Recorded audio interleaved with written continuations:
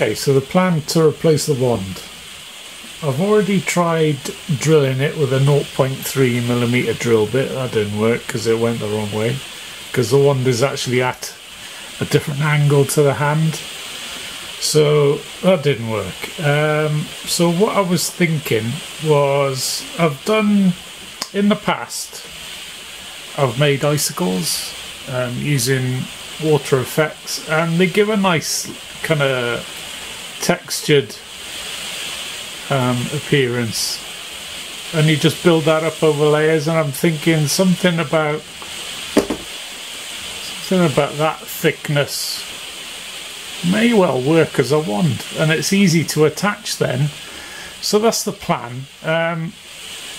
So I'll take you through that. Okay, so I'm going to go with a three-pronged approach. I'm going to use the acetate from a blister pack. For another one, I'm going to use some black thread, and for the third version, I'm going to use thread again, but it's invisible thread. I'm going to attach the invisible thread one to my Dumbledore, and I think it'll be easier to see on a black thread, and I'll try and colour the water effect so we can see it on the acetate as well. Well, it goes on white, but it clears dry, so it'll be difficult to see. So if I add a bit of Agrax to it, you can actually see the texture building up. That's the plan anyway. Wish me luck. Right, so what I've got, from right to left, we have the black thread. I've just glued it to this plastic strip. I'll explain the strip in a minute. This is the blister pack that I've cut into like an icicle shape, and believe it or not, there's two pieces of invisible thread there that I've painted brown, and because it's so fine you can just about see it. If you're not familiar with invisible thread, that's the kind of stuff you want, or just really thin fishing line. If you know somebody who goes fishing, grab some of that. And what I'll do is, when I make my icicles, as you can see there, I built this little thing, but what I do, I just hang it across for them. You know, when I add the water effects, I just leave it there for them to dry, and that's the way you build up the layers. So I'll go and grab some water effects, and we'll put the first coat on. Okay, so this is the stuff that I use. It's called transparent water or water texture. This is the stuff I use for making gore and blood drops, and of course the icicles as well. So I'm going to add wands to that list if it turns out nicely. Okay, so I just use the stuff straight out of the lid with an old brush. I already put some on there, so I'll put this down a minute. And stroke down and just let it collect. And it doesn't matter if it's uneven, because that's what you're after, because most of the ones I've seen so far have got little notches and things in them.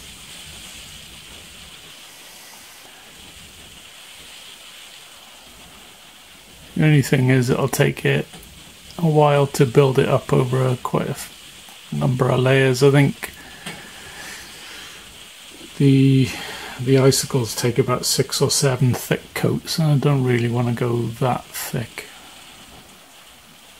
We'll see how it goes.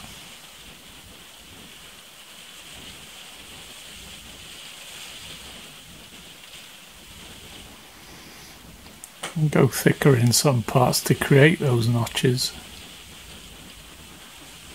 but we'll get an even one on first. Right, so it's just a case of adding it then to the frame, or putting it somewhere for it to dry properly. So I'll just put it across there and wait. So I'm just starting the third coat now. What you've got to be conscious of now though is the actual thickness that you're going for, because remember, you've got to fit it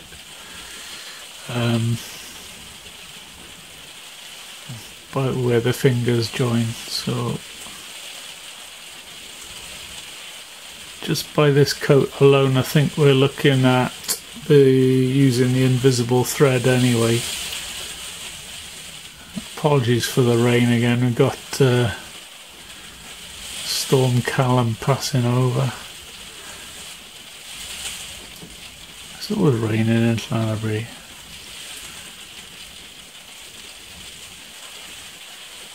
But we've got howling gales to go with it.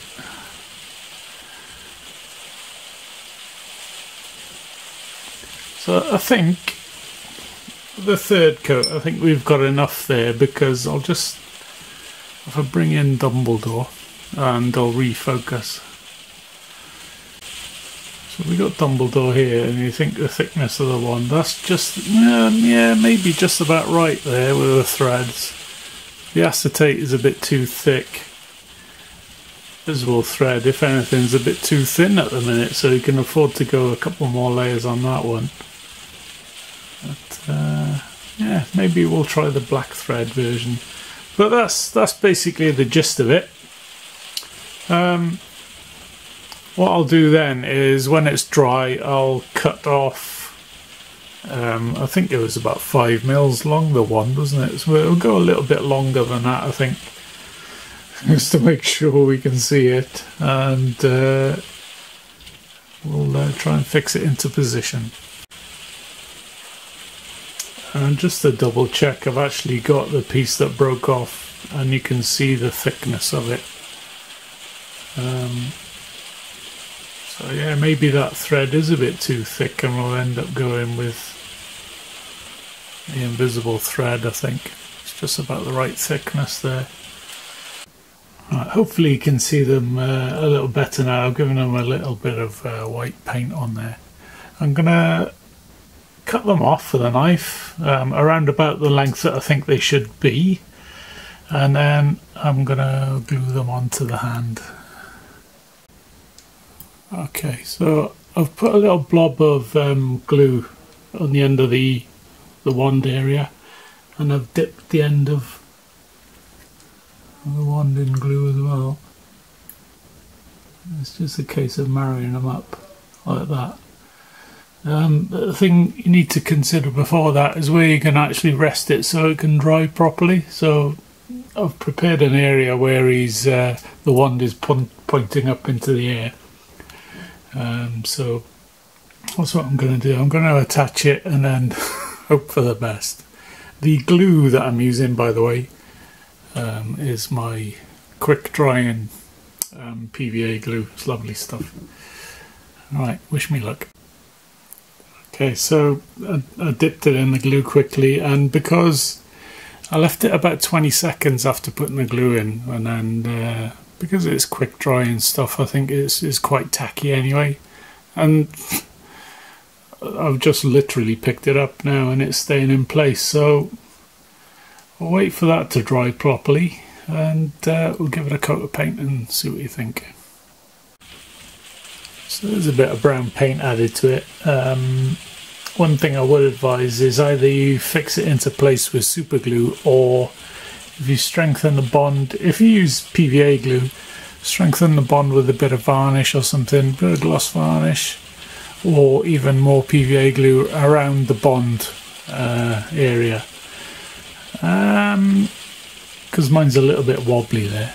But the good thing about the water texture is exactly that. It provides texture to the structure, and you know, you can have as many knobbles and notches on it as you want, really. So that's it. Hope you enjoyed it, and I might see you in the next episode. Cheers.